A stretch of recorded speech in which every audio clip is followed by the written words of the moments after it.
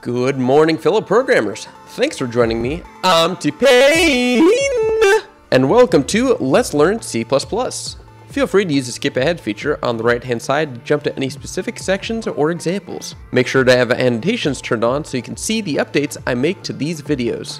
I'll be using Visual Studio Community Edition, which you can download from visualstudio.com, or you can follow along with whatever IDE or program you like. Today's focus will be on Functions Part 2, Headers, Namespace, and Macros, which build heavily on previous lessons. So check those out if you're unfamiliar with a topic. If this is your first programming language, I'd strongly recommend checking out the Let's Learn Python series, which teaches you the fundamentals of programming.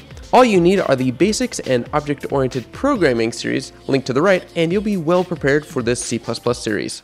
Alright, I want to do a quick update on the previous tutorial I created. We showed that arrays can be passed in by pointers.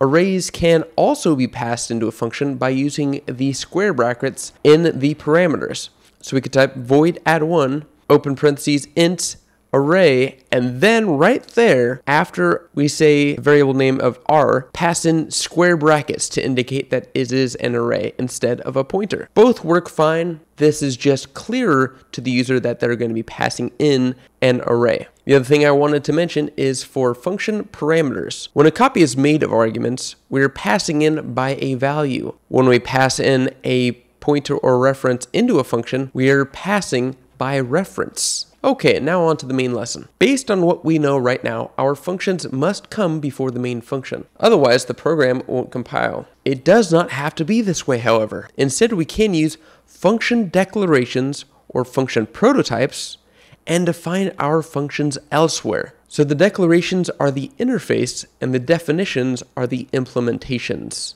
I'll repeat that. So the declarations are the interfaces and the definitions are the implementations. Alright, so here's a very slim example of this in action. First, we have our function prototype or our function declaration saying, hey, we're going to define this somewhere else in the program. Then we have our function call in the main function. This prototype lets us know, hey, we're going to actually define this somewhere else. And then we just define it down below the main program. And everything compiles just fine. So if we run it, it will indeed just print ham. Like that. Da-da-da-da. And it's good. Cool. Alright, so this leads into our main topic of headers. Headers are text presets for your font to be slightly larger than other font used on a web page. Headers is also a slang term for flipping a coin. You can call headers or tailsers when flipping the coin. That's a terrible joke. Okay. Header files are where we can lump many different function declarations together in a single file. We will later be putting classes into them as well. Winky face. We can then define each of these functions in a separate CPP file. Alright, so I'm going to go ahead and clear out this code and then paste in even more. And we're also going to open up our Solution Explorer, as that's going to be important for showing everything that we're doing. First, I'm going to paste in our main function and main file. Notice the first thing we have here is we have an include, and then in double quotes, we have print_ham.h, and then we have a call to that function. Cool. Now we actually have to create the header file and the CPP file. So the way that we'll do that is right here under source files, we'll go ahead and add a new item. Okay, and it's going to be a CPP item, and we're going to call this print_H for ham.cpp. Okay, let's paste it in there. And now we're going to paste in some code. Note the include IO stream just so we can actually output ham. And then we're also, for this file, importing the header file we're going to be creating as well. And then it's just a simple print ham function right here, just as we've been defining over and over throughout these lectures.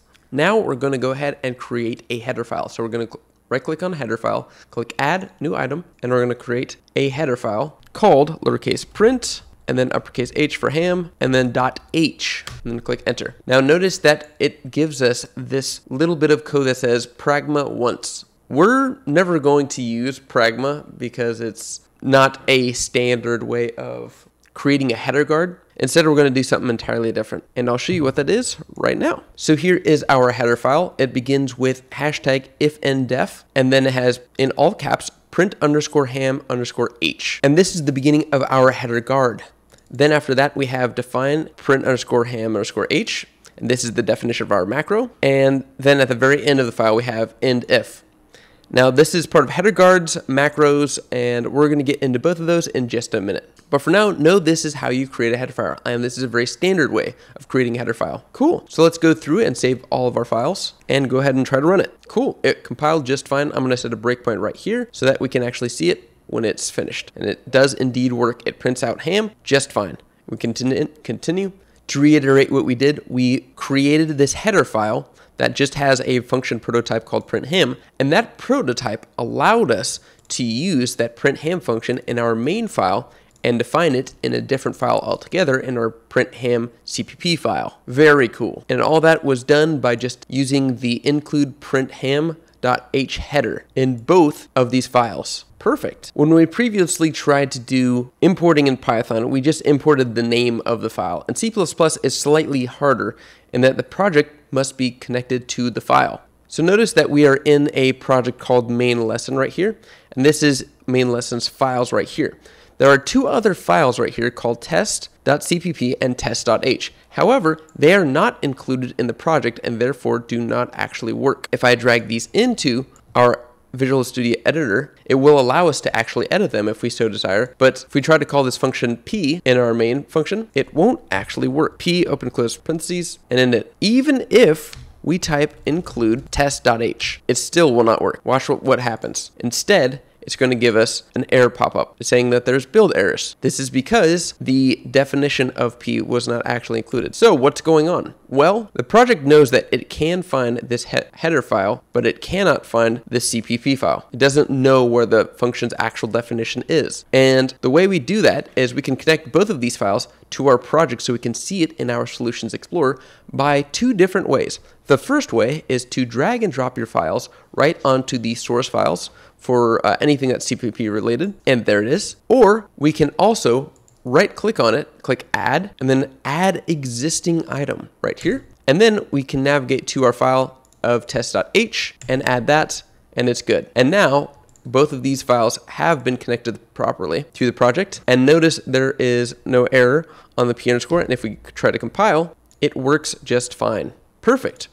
What was actually in this files is nothing. It's just a empty function altogether. It doesn't do anything. It was to show you that you can actually have files in your project folder that don't get compiled or included in your project unless they're connected up through Visual Studio's project or whatever program you're using. To remove those, you can always right click and click remove right here or press the delete key. And then it'll ask you if you want to remove the file from your project or actually delete the file off of the disk altogether. We'll just go ahead and remove it for both of these to make our program small again. Whenever we use #include, we are telling the program to use a header file. Even IOStream, which we've used in just about every program we've created, is a header file. We use angular braces to enclose pre-supplied files or libraries, and we use double quotes for our own custom files. So that's those right here, and double quotes enclosing our custom files.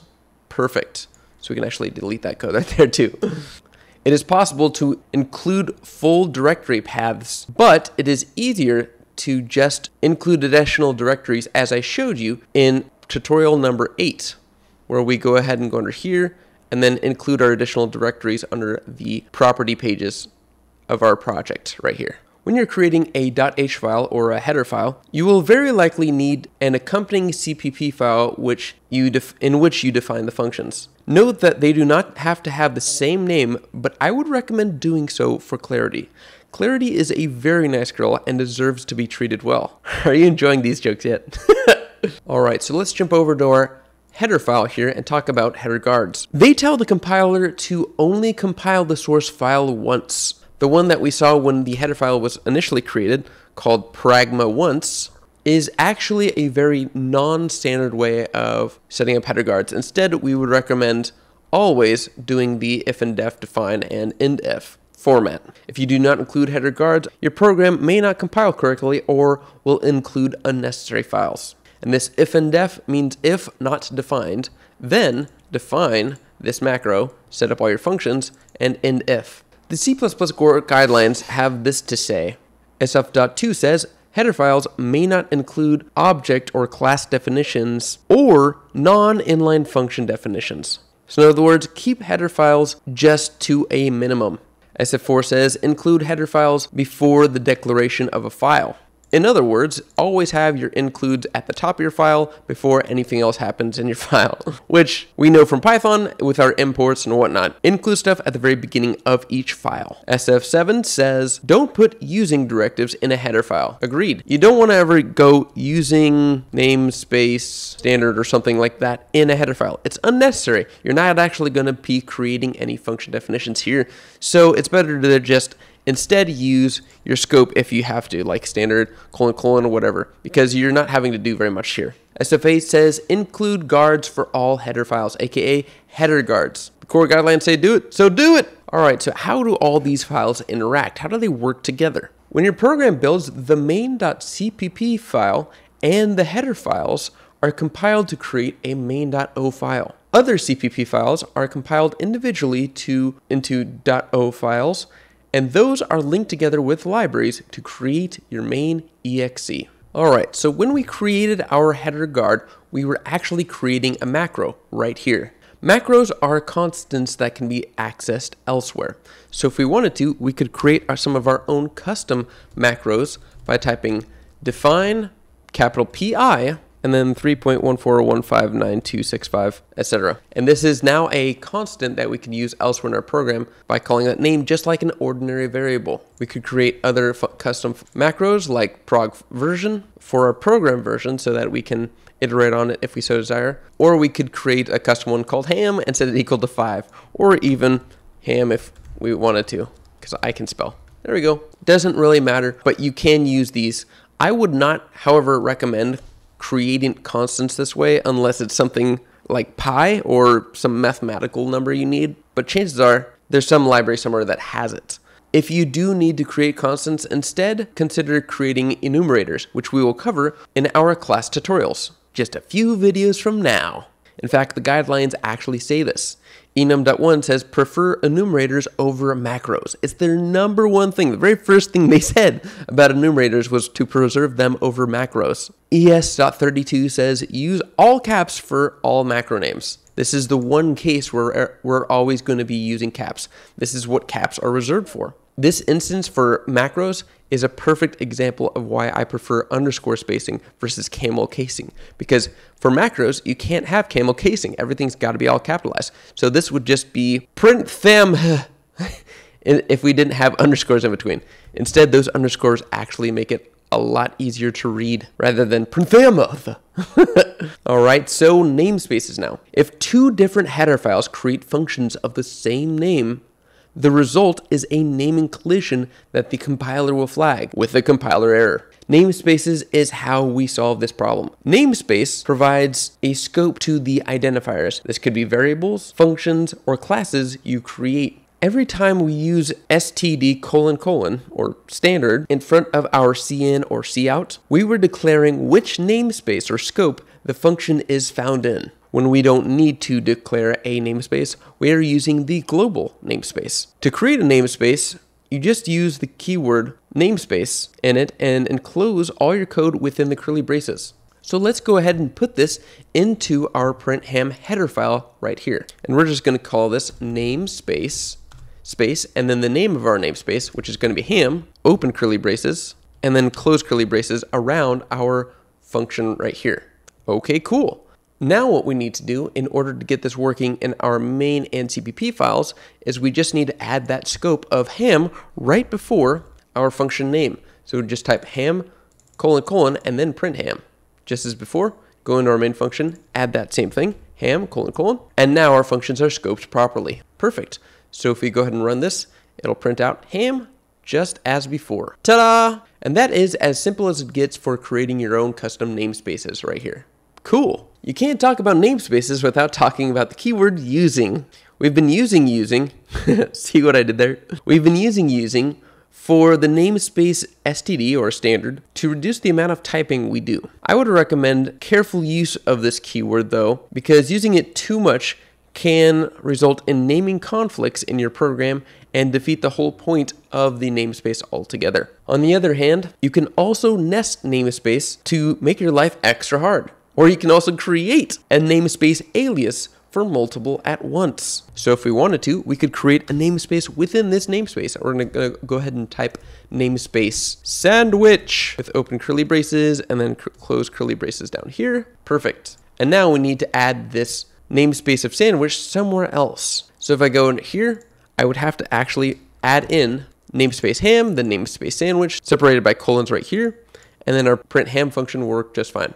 Now if we go under here, I want to do something slightly different. Instead, I want to combine multiple aliases at once. So I'm going to go namespace, we're going to call this food, is equal to ham, sandwich. Perfect. And then end it there. And so this allows us to create a namespace alias. So it's a way of shortening up our combination of many different namespaces, and it'll work just fine. And now notice the compiler error right under our print ham is gone away. Beautiful. So we can create tons of different namespaces, and we can shorten them back up again by creating an alias namespace. Awesome. And if we go ahead and run the program, again, it works just fine. Beautiful. How cool is that? That's pretty cool, man. Finally, the guidelines say in SF20, use namespaces to express logical structure. All right, that is it. Thank you so much for watching. Great job keeping up. Definitely try these coding challenges shown here and the debug challenges linked below in the description. Please leave me a comment below if this helped you at all, and also check out the comments if you're having problems. Please share this tutorial series with someone special, and maybe support me on Patreon. Thank you guys so much for your support, and as always, like, subscribe, keep the dream alive.